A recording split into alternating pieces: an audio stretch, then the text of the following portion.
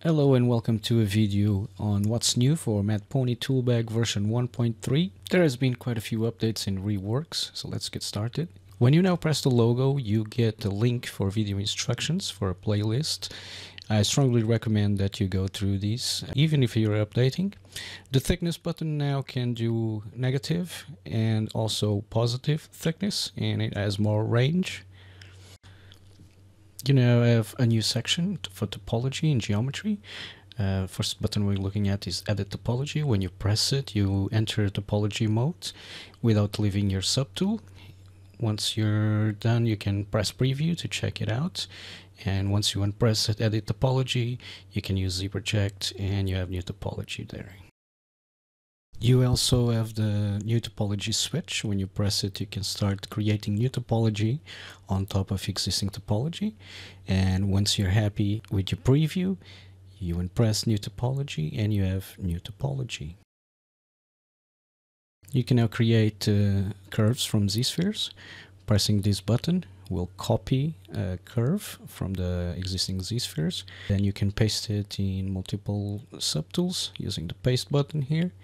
So now I get a new curve here from my subtool, and I can later on add IMM curves to it. We also have a Z-sphere to Geo button to create simple geometry in between Z-spheres, as you can see here.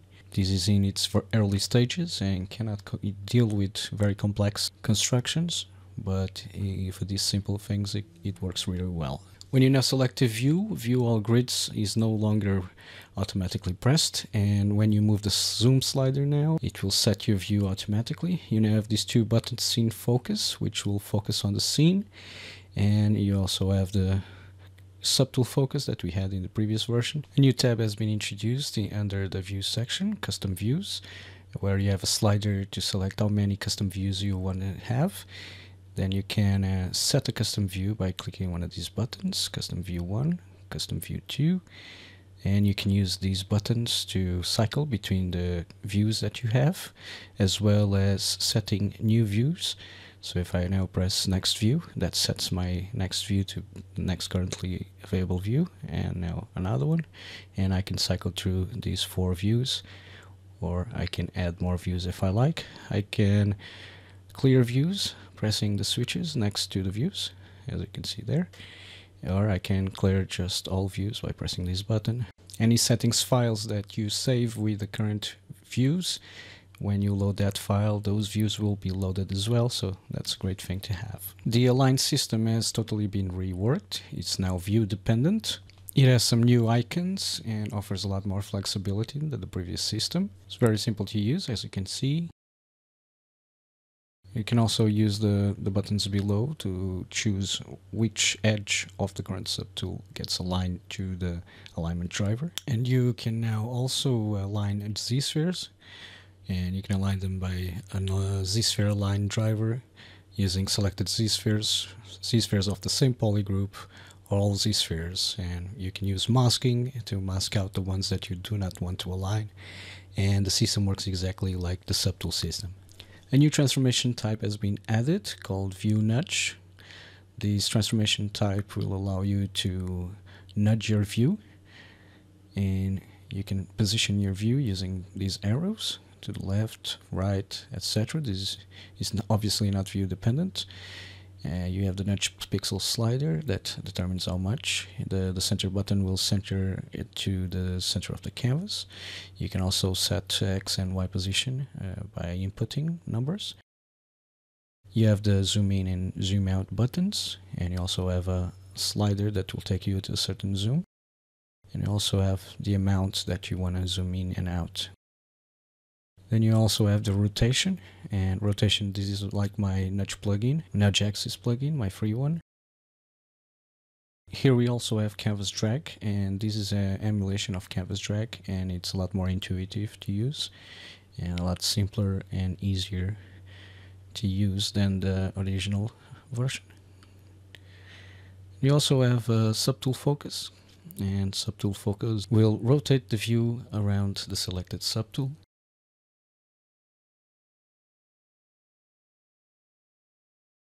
For the subtools, you now have three types of rotation. You have local rotation. You also have grid rotation, like the previous version, where the subtool will rotate around the center of the grid. And you have a new mode, which is driver rotation. And these will rotate a subtool or all subtools around the selected driver. And now for my favorite feature in this update, we have the Z-Spheres transformation type. And this allows you to control Z-Spheres in a programmatical way. This allows you to rotate Z-Spheres in any direction according to the view. This is also view dependent, like most transformation types here. This also respects symmetry. So as you can see here, XYZ symmetry is respected. And if you change the view, you can rotate in that direction as well. You can move a selected Z-sphere using these controls. These will also respect symmetry and masking. If a Z-sphere is off grid, you can use the middle button to snap that Z-sphere to the center to the closest grid position. You have the auto zoom button that will auto zoom according to the modifications that you make on your Z-spheres. You can transform Z-spheres by children. So if you select a Z-sphere and you have children select, if you add or move Z-spheres, now all the children from that Z-sphere will move. You can also target polygroups. So if you select the Z-sphere from one polygroup and you move it, all the Z-spheres from the same polygroup will be transformed as well. This is true also for when you're adding Z-spheres. Or you can simply select all Z-spheres, mask the ones you don't want to move, and move the ones that are unmasked. You can delete Z-spheres with this middle button here. And you can add Z-spheres with or without symmetry. So you can create really complex shapes using this system, and they'll all be snapped to the grid, so they'll be very precise. You can also use the scale up and scale down buttons, as well as the button in between that will set the scale to a certain grid unit that you have selected. You can use all the modes selected, children and polygroup, to do this. Now, radial symmetry is not supported. If you try to add Z-spheres when radial symmetry is on, it will not do that. It will give you a message in the note bar. As we've seen before, we can use polygroups. So if we target the polygroups and we turn off symmetry, radial symmetry, now we can work with the polygroups and we can add to all the Z-spheres of the same polygroup, or we can move them.